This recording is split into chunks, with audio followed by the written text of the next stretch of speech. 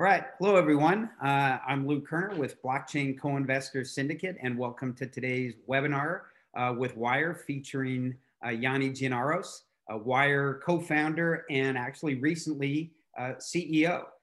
It's a great story. These guys are a really critical part of the whole crypto infrastructure.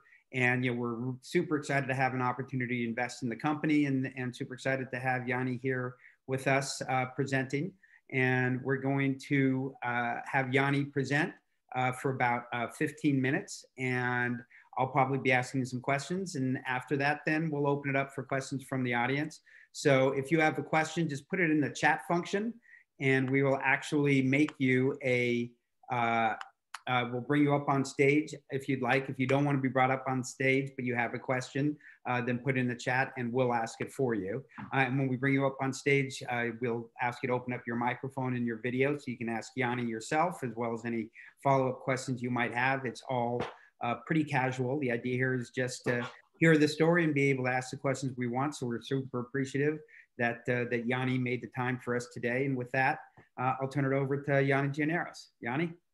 Great. Thanks, Lou. Thanks, everyone, for having us today as well. Let me just share my screen real quick.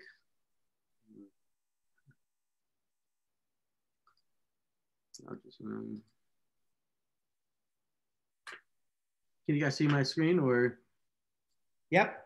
Awesome. Yeah. So hey, once again, thank you so much for having us. So yeah, we've been, like Lou's mentioned, we've been in the space for a bit of time. Since 2013, Mike and I started the company. We've been, as a result of just being in the space for such a long time, we've done a lot of different things and I've built different business models and kind of perfected what we have been doing today. I won't go through all the slides. I think everyone has the deck already, but I'll go through some of the key highlights, like as Lou mentioned earlier, and kind of just giving a high level of like what the key value props that we offer to the ecosystem.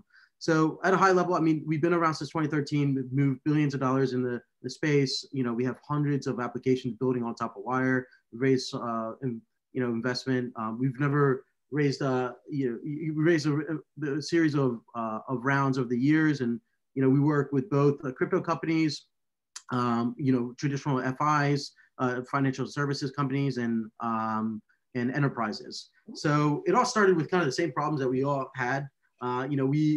Like building the business itself, we found that building crypto applications are extremely difficult.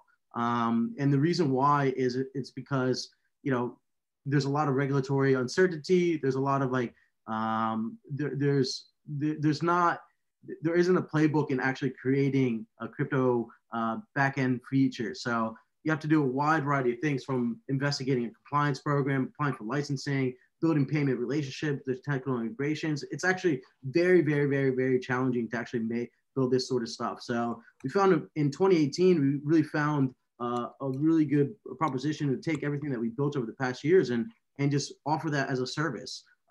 We offer, with 10 lines of code, you can fully add people, you can build compliant financial applications and allow developers to talk to end users really, really fast. So found a massive value prop there, and we've been building at it since.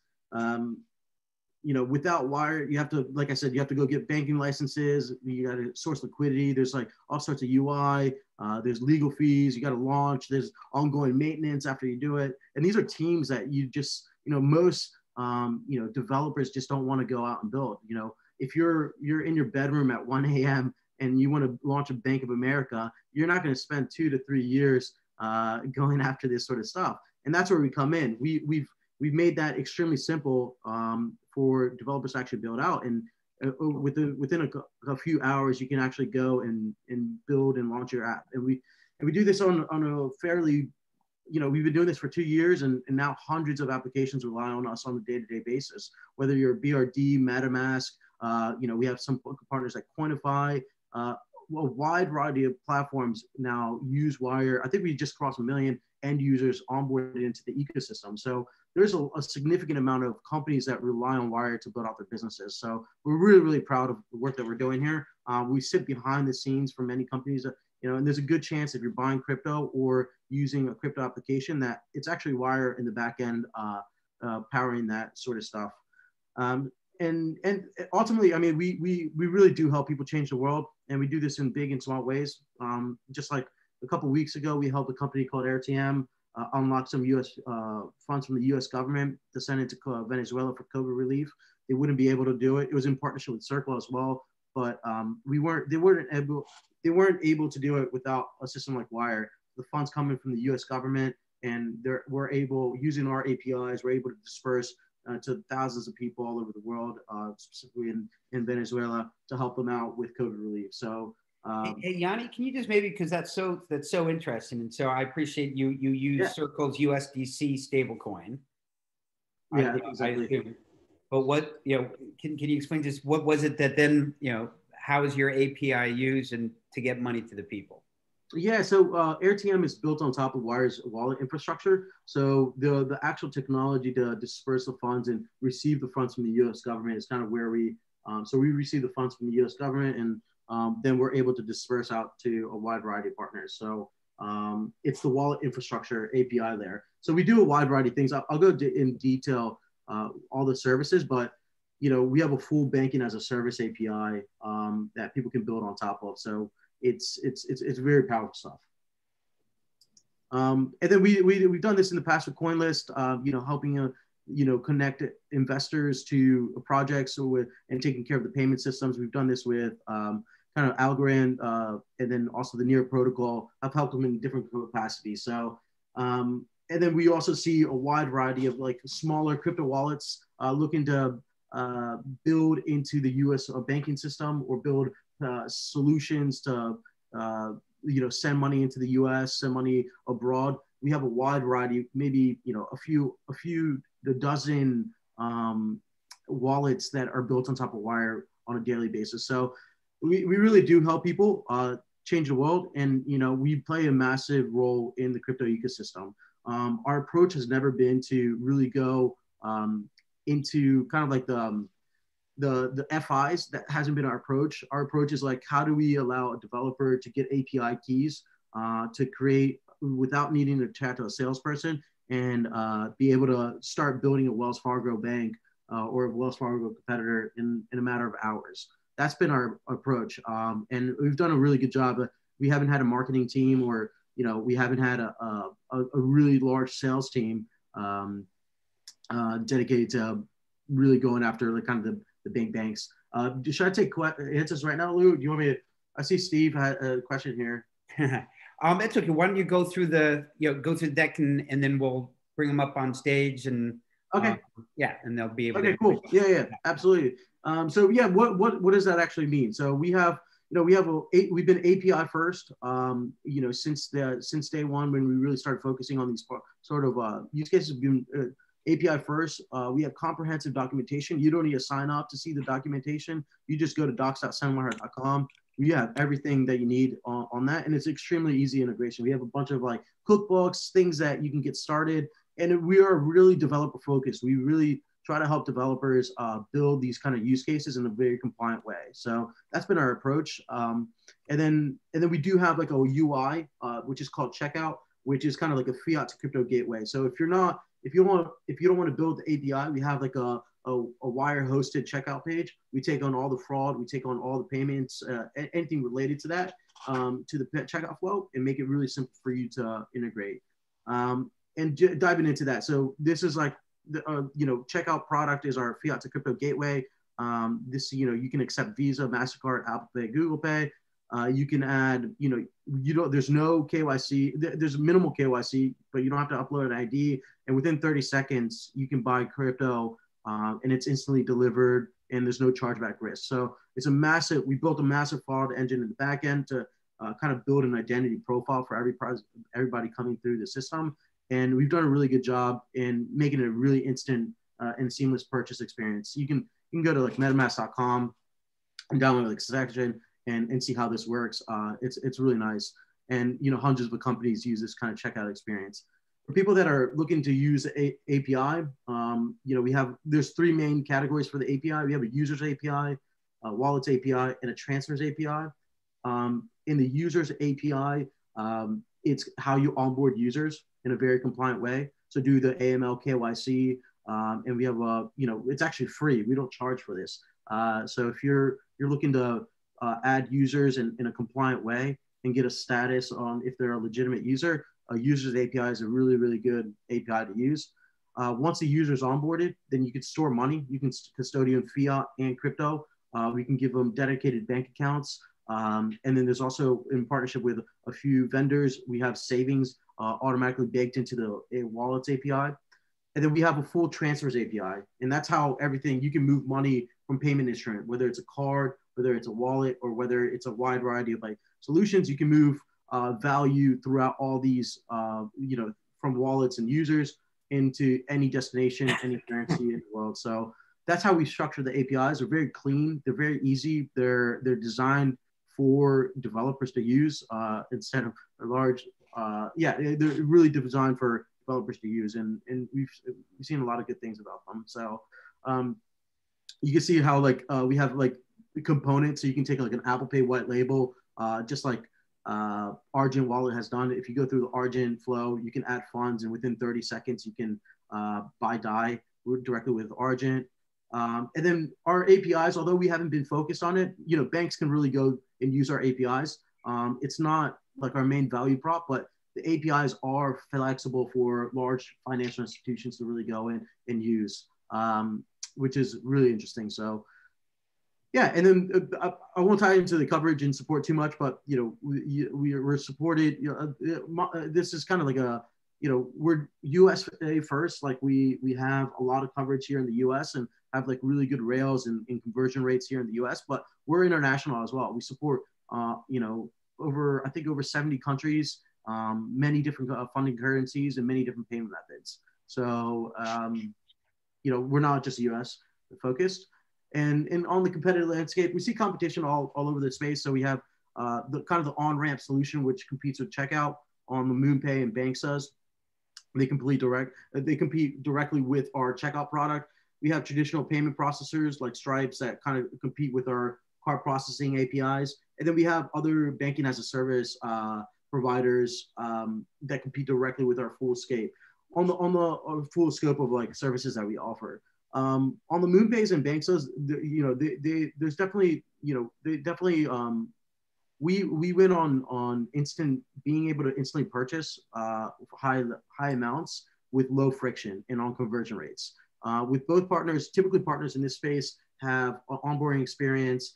You have to go through a dedicated page that they own, and it's not really white labelable and customizable. So the user experience, pricing, payment methods, the onboarding experience, everything around the Wyre's functionality typically wins on these sort of like kind of partners in this space. We have solutions that we're releasing actually this. We're beta testing it right now, but next week, where if you want to purchase more, one thing that we typically lose on in this space is we only can support up to $500.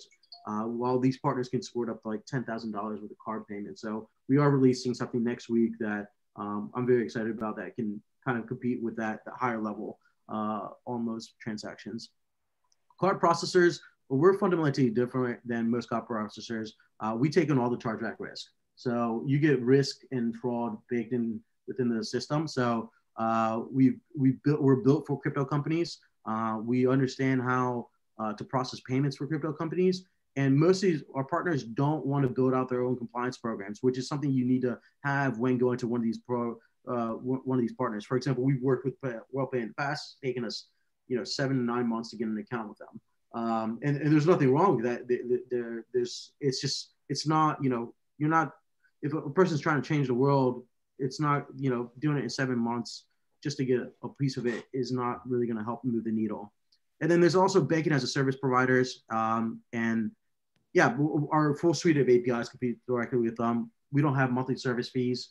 Many of these partners, you have to sign up, pay, $20,000 to $30,000 on monthly costs. There's no, you have to, it's a long onboarding experience to get an account with them. And you have to usually come with your own licensing. So out of the gate, our banking as a service product You can get API keys instantly. We're built for you to use our compliance module because we're fully regulated, and it's really built for developers. So I feel like we can compete very well against most of the competitive landscape. Yeah, and we have a very simple fee structure: no monthly fees, no integration fees, simple pricing structure where you scale as your transactions scale. And that's it.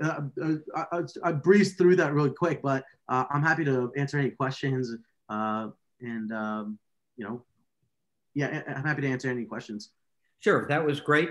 Thanks, Yanni. Welcome my partner in the Blockchain Co-Investors Syndicate, Matthew Lamerle. Matthew, turn your camera on. And you've known Wyre and Yanni a lot longer than I have. So you just want to briefly talk about how you met Yanni and what your involvement's been to date? Yeah, thanks a lot, Lou, and great to see you again, Yanni. There is some back history. Firstly, we've known Wyre for a long, long time, or SendWire as it began. And I think as you listen to Yanni speak, you can hear the experience, the knowledge, and the reality that they are sort of a pearl in the sense that they sit in the middle of a very large set of players, and their infrastructure is absolutely relied upon by some of the world's biggest crypto players, both today and going forward. So we've been watching them for a while. Yanni kicked off a round last year, and for full disclosure, Blockchain Co-Investors did invest in a substantial way. I can't remember the exact numbers. It was a bit less than $1 million, as I recall. And so we are already on the cap table, and a good number of our investors are as well. When Yanni mentioned that there was this sort of bolt-on round occurring, and I'm not sure that he's shared any of the specifics about what's actually going on with the round, but we moved very quickly. Lou and I chatted, and we said, this could be ideal for AngelList, and it's sort of a chance to get into Wyre, maybe even in the last round. I don't know that for sure, but Wyre has quite a lot of momentum, and it's not obvious that they're going to need to do a lot more rounds. But obviously, that's Yanni's business. But so anyhow, so that's in a nutshell. We're already investors in a substantial way. We grabbed an allocation when we saw an opportunity. Yanni isn't trying to raise money everywhere. This is a sort of a unique thing. And I suspect there'll be a very narrow window. So either you join this one now or you probably will miss it forever. But I'm not saying that for sure, because obviously that's Yanni's business. But that's the background. Okay, thanks, Matthew. And Yanni, I'll get a few questions about the round itself. Notably, it's being led by Stellar. Can you tell us how that came about and what Stellar's getting out of it?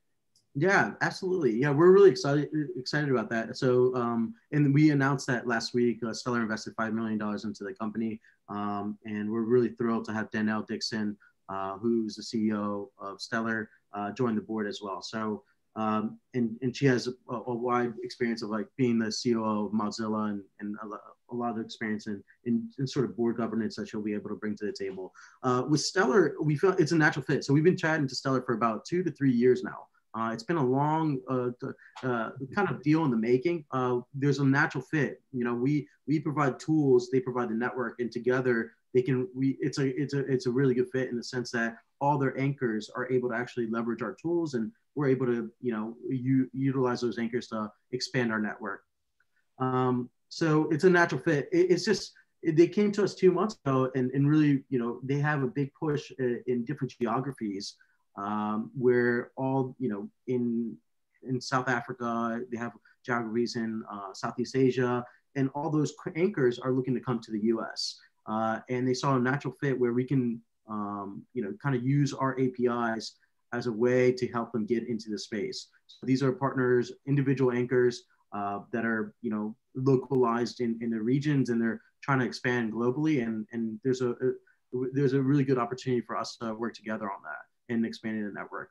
One of the main, I talk about adding value at Wyre all the time now, and there's 4 key pillars, and one of those key pillars is building out the Wyre network.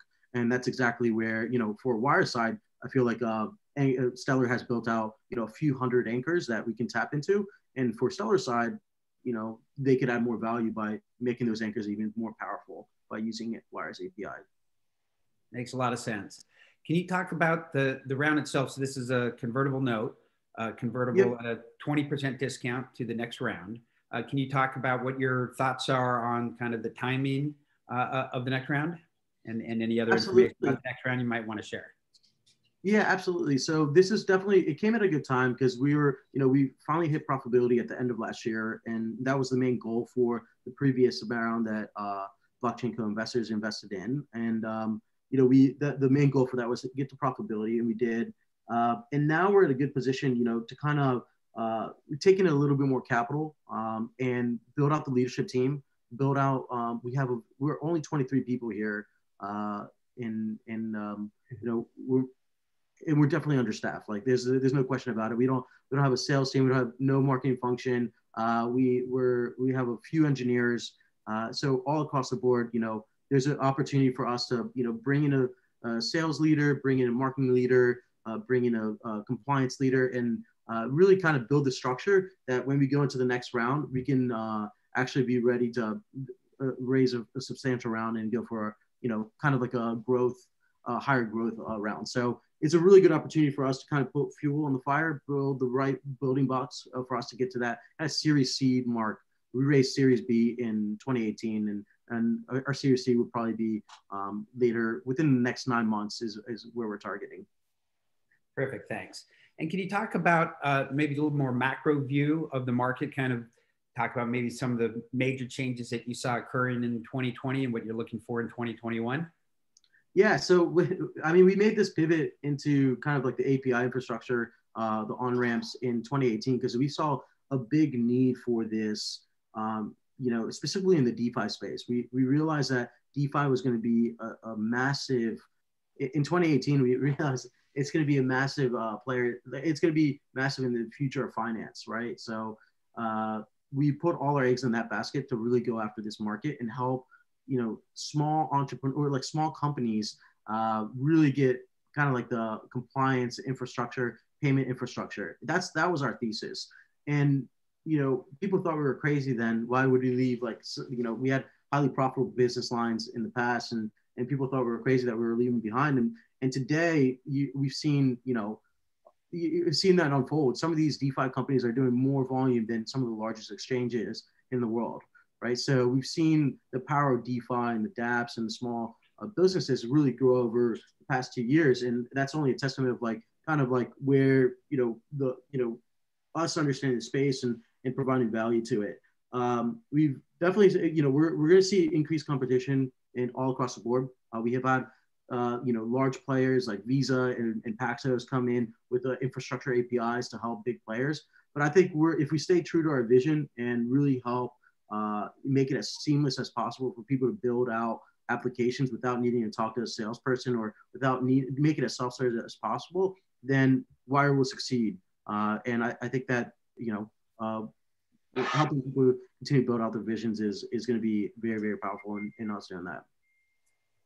And, I know when I was talking to you before we started, you were talking about the hiring spree that the company's on. Can you talk about what the hiring environment is like for a company like yourself? It's fantastic. We've never seen this much excitement. We see a lot of people that are in larger companies, very, very well qualified people applying for roles that they probably shouldn't be applying for. But in the sense of that, they're definitely applying for titles that are probably too small for them in a sense, but they just want to get into crypto. And we see this all across the board. I've never seen, within one, we see hundreds of people applying. It's incredible.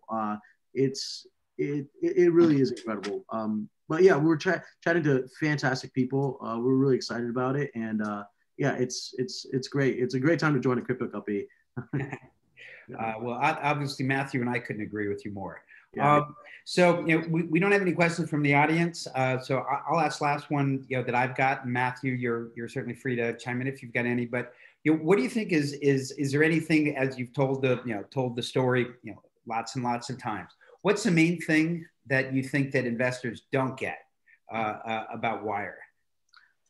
We do a lot in the space, and kind of the messaging of like where Wyre sits is kind of like where, where's the value prop that Wyre brings to the table. And I think it's, it has been, we've done a lot in the past 7 years. Like we pivoted from being a wallet to money transfer, and kind of the messaging of what we offer is all over the place. If you just Google Wyre, you'll see it all over the place. But I think that, what we really bring is we are the Stripe for crypto. We make it as simple as like pressing a button to get an API key and start building a Wells Fargo bank overnight. And I think that if we continue seeing that vision, we're going to be extremely successful. And yeah, I think the Stripe for crypto is where we're at. We do a lot more than just card processing, but that's I'd say that's probably the biggest conversation I have. I've had it with Matt several times as well. Yeah, and let me just ask one quick question, but I think this has been a good session. And as you know, Yanni, we're going to, in a very disciplined way, circulate the link to this to all of the people that want to learn about Wyre and that are investors in our circle. So it's been very good for that. FinTech is going through a bit of a frenzy as well. So beyond just blockchain, and we are seeing all of these new ways to exit. So we're seeing direct offerings like Coinbase, and then there's all these SPACs. And it seems like everyone has a SPAC, and everyone is trying to get one of the top 50 blockchain businesses to roll into the SPAC. Have you been approached by any SPACs, and is that something that you've even sort of popped up on the radar screen yet? It hasn't. No, we haven't been approached in that sense. No, I haven't. I don't have too many thoughts on that. I think it's it's definitely a hot time for fintech in general. We see this all across the board on just investors, just like all the activity happening in the space. But yeah, we haven't been. Okay, thank you, Yanni. Back to you, Lou. Okay, well, I think that's it. Really, thanks a lot, Yanni. We really appreciate the time. And again, we'll be posting this up on your deal page on our AngelList Syndicate. And we about, I think, 215 investors now, so we expect it to get a lot of viewers. So we appreciate you taking the time. Thanks, everyone. Thank you. Bye bye. Bye bye.